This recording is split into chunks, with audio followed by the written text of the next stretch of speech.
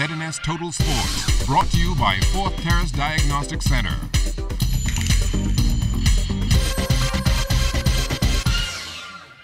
Welcome to sports, everybody. Following Junior Junkanoo last weekend, officials at the National Sports Authority now gearing up for the inaugural IAAF World Relays next May. And according to General Manager Jeffrey Beckles, it starts with the resurfacing of the track. Mondo and their team have begun this process yesterday afternoon, and we're very pleased that we've actually gotten started. And our objective now is to be able to deliver the track on time for an April finish so that we can be ready for our test events before the big relays come in May. Now, Sports Minister Dr. Daniel Johnson explains why work has to be done to the track ahead of the World Relays. We made some errors in our last installation of this track, in that you should have the inspectors, the IAAF, and the engineers on site on each occasion during the process. So when you're done, everyone knows it is done properly.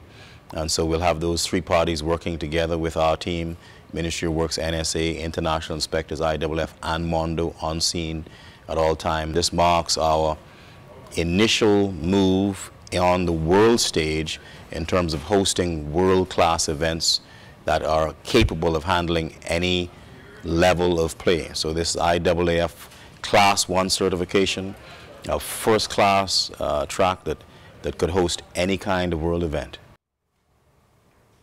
Well, former world and Olympic champion in the men's 400 meters, Jeremy Warner, is in town on vacation, and he's taking advantage of the warm weather to do some off-season training, which he hopes will get him ready for the 2014 season and a possible spot on Team USA for the World Relays.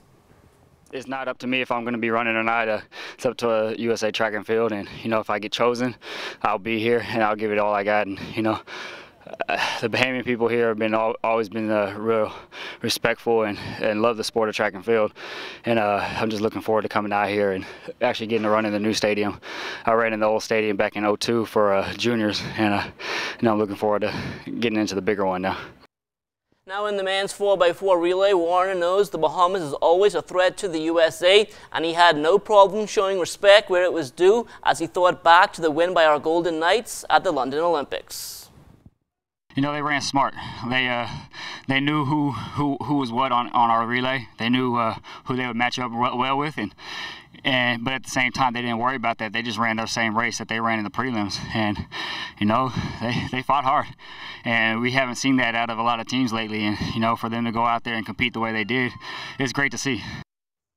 And that will do it for sports. But don't go anywhere. There's more to come after the break.